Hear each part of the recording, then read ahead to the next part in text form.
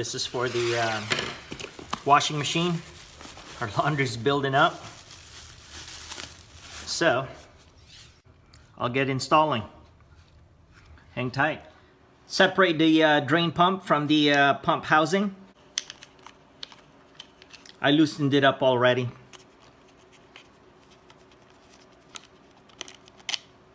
Here we go.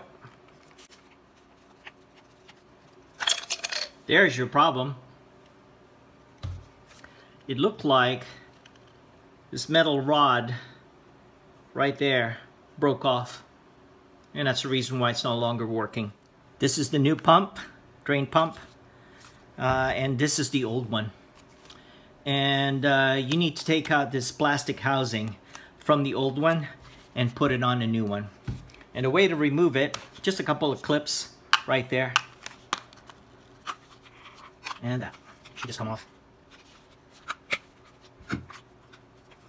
There it is.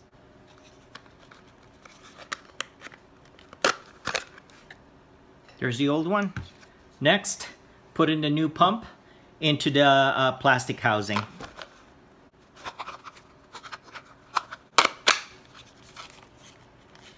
That's snapped in easily. Connect this to the drain pump housing or pump housing. For orientation, you need to put screws right here, and at the bottom.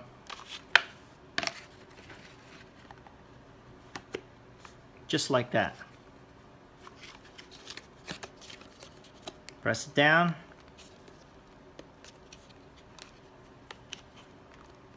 There you go. And that's the orientation. Should be tight and snug.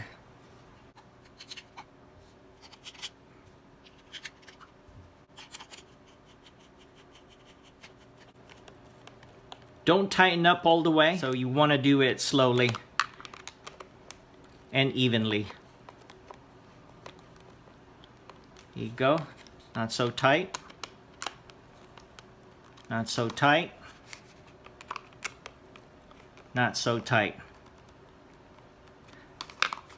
And finally, you could tighten it up now.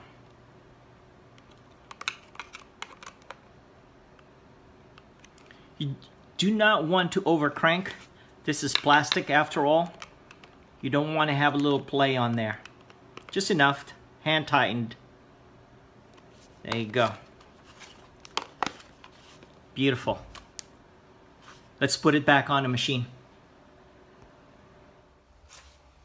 We got the entire pump assembly right here. Before you slide it in, first thing you need to do is to reconnect the drain hose. There you go. And while you're at it, go ahead and feed it through this hole. Next, put back the power. The brown one should go at the bottom. And the black one goes on top. Now, I'm ready to feed this in. Go ahead and reattach the cable. Right there. Now you're ready to slide it in. Reattach the entire pump housing. Right there. Slide it.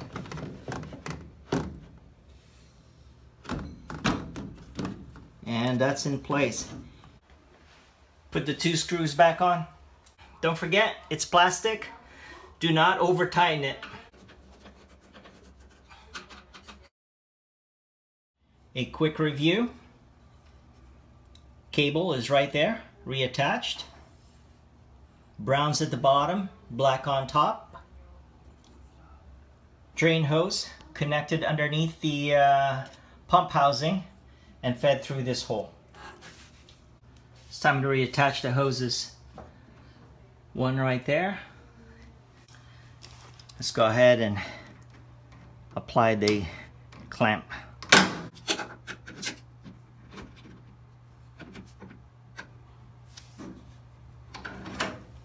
There you go. Here it is.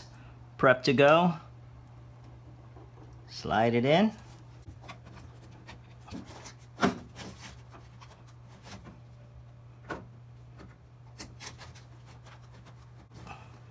push it all the way in. And there you go. That's in. Time to put the cover back on. Put it in an angle. Like that. Once you get the bottom lined up, reattach the door cables.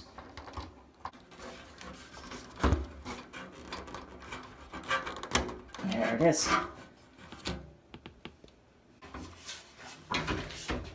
Don't over tighten. Just put it in there. Not snug yet. Till you get everything together. Pull it out.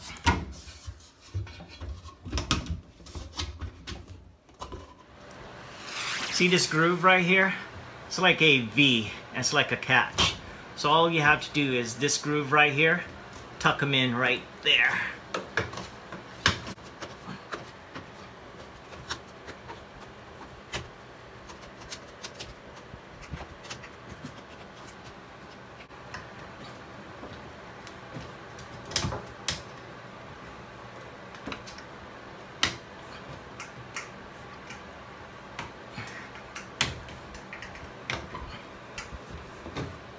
And there you go, this thing.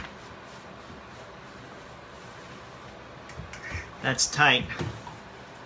That's perfect. Now,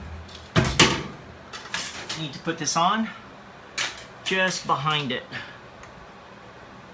Right there. Make sure that this spring is at the bottom.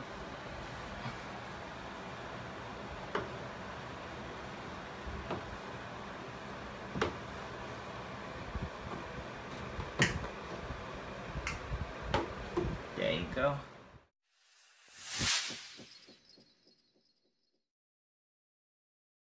We had to do a improvised tool to separate them.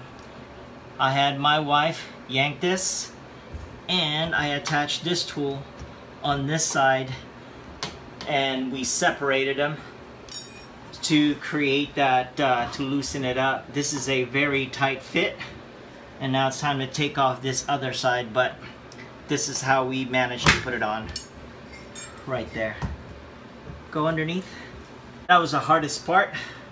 Separating the spring using the two tools right here.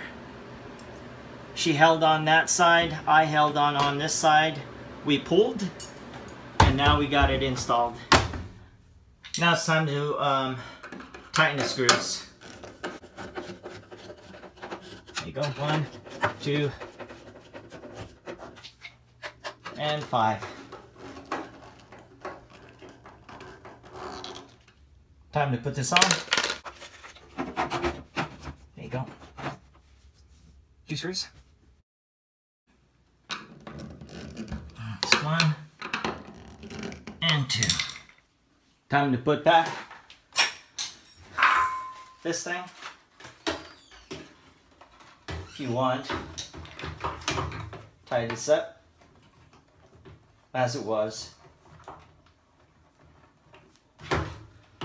Then there's tabs right there. Just insert them in.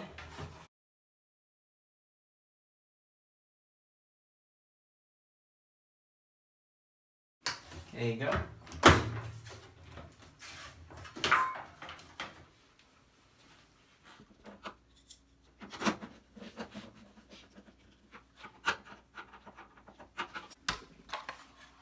Put this back. Put the screw back on. Right hand side of the washer.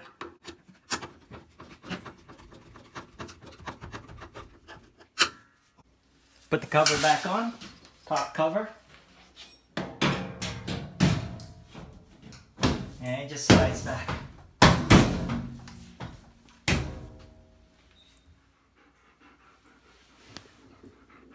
Hey, Cara. Yeah, it's working! How about that? Another successful project. Thanks for watching, yo.